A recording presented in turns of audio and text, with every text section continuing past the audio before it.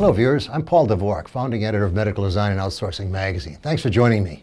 Now you've probably seen teardown videos before on YouTube or here, so we're going to do a variation on the theme by taking a closer look at a few components that let you build stuff, in particular fluid circuits. Now for that, I've selected the valves and fittings from Smart Products. But you might ask, why are they so special? Well, because I think their fittings are rather clever. The company offers at least 4 series of fittings and valves. For instance, the Series 100 are standard cartridges with styles in barbed, side seal, flanged, and others. The Series 200 are NPT fittings, and there's a mini modular 500 series.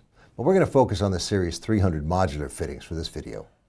For the Series 300, the company offers end fittings in barbed sizes ranging from 1/16 of an inch up to a ½ an inch, plus NPT sizes, and others such as the foot filter, a manual relief version, and some with smooth stems.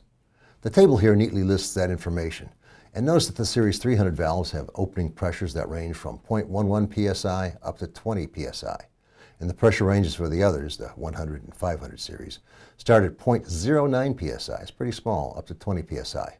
Now you page through thick catalogs of fluid components that detail thousands of parts. Here's why I call this video Legos for Designers. The fittings are interchangeable and combinable.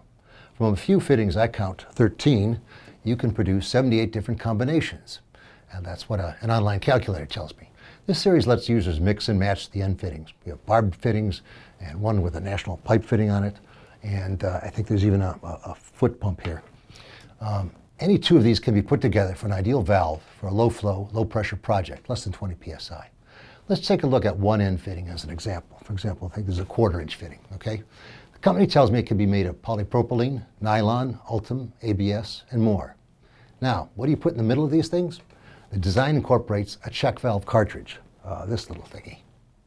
The arrangement eliminates leak-prone adapters by combining end fittings and check valves into one part. Let's see how the valve works. From this drawing, we see the pressure on the high side on the left can push the O-ring away from its seat. Pressurized fluid will escape to the right. Here's an open check valve. Now with sufficient flow to keep it open like this, it'll keep blowing. But eventually pressure will drop and the spring will pull the O-ring back into its seat and close the valve. As with the fittings, all the valves are customizable by plastic body material, O-ring material, and opening spring pressure to meet an application. This is one of the company's cartridge check valves, or pressure relief valves. O-ring materials can be Buna N, Viton, silicon, fluorosilicon, and others. It's used for liquid or air, and the cartridge check valves can be used in most any mounting design. They're easily inserted into fittings, manifolds, or installed in line, right in the tubes. Standard valves for either function range from 1/4 inch to 3/4 inch sizes, with opening pressures from 0.09 psi, which is pretty low, to 20 psi. Well, that's all for now. You can find more medical videos at medicaldesignandoutsourcing.com.